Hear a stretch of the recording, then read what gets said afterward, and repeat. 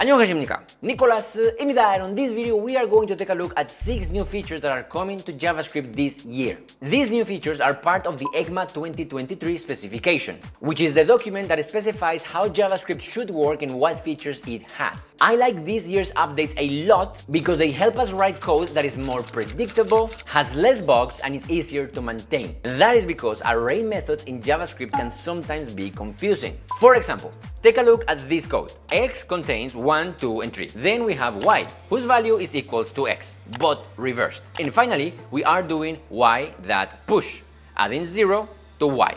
The final value of y is easy to know. It will be 3, 2, 1, 0, which is the reverse of x plus the 0 we pushed at the end. Now the question is, what is the final value of x? Choose option A or option B. The correct option is B.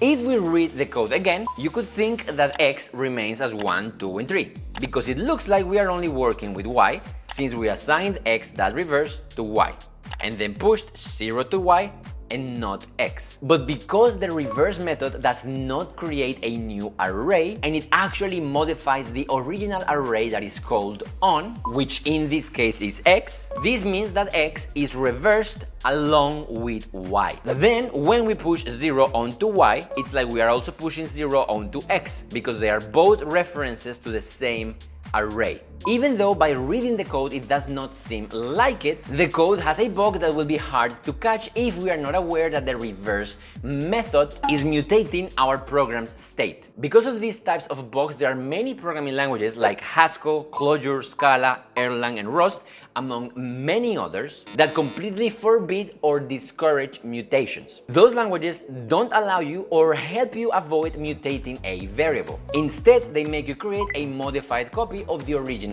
one. Mutations can lead to a variety of bugs that are often hard to spot and debug. Even React has this concept. If you are a React developer, you know that we should never mutate the state. We should always create a new one. To make things even worse, JavaScript is not really consistent on which methods mutate and which methods don't. For example, the sort method used to order an array changes the array in place. It mutates it, but the filter method used to remove unwanted items from an array does not mutate it. It returns a copy. Because mutability is okay in JavaScript, you as a developer have to remember which methods mutate and which methods don't. And you also have to do the copying of the arrays manually to avoid mutating the state. So to fix the problem with our code, we have to first copy x into y, making a whole new array, and then we can proceed to mutate. Or we can use the new toReversed method that does not mutate the array, it returns a modified copy of it. So now our code can look like this,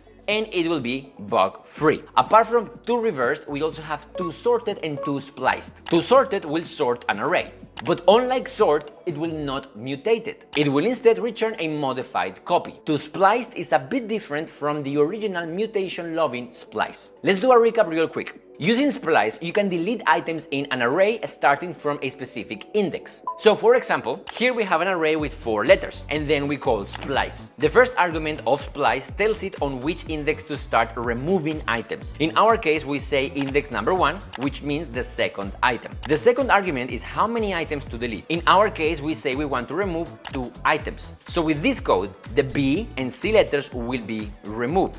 Splice will mutate the array in place, and it will return another array with the deleted items. toSpliced does not do this. It does not mutate the array, and it does not return an array of the deleted items. It returns the modified copy of the original array. Sometimes you want to know which items were deleted. So for this reason, you might want to keep using splice rather than toSpliced. If you don't need the deleted items, then moving to toSpliced will keep your code immutable and side effects free. Another super useful new method is with. With allows you to modify the item inside of an array without mutating the original. So for example, if we had this array and we wanted to change the x for a d, without the new with method, we would do something like this. But that would mutate the original array. Instead, we can use the with method. We will pass the index of the item we want to change and the new value, and we will get a copy of the original array with the modified value.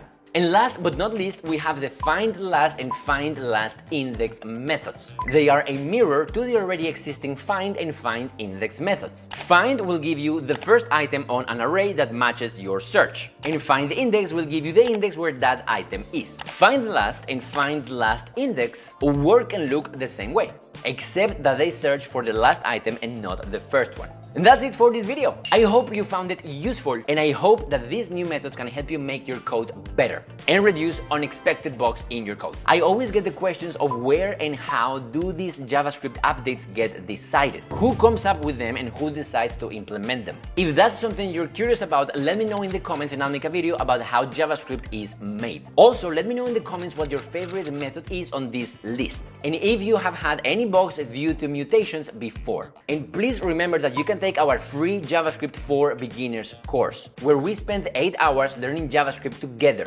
and where we build things like clocks, to-do lists, weather, geolocation, and more. To join, just click the link below, enroll for free, and I will see you there. 오늘도 감사하고 사랑하고 다음에 봐요. See you on the next one. Bye bye.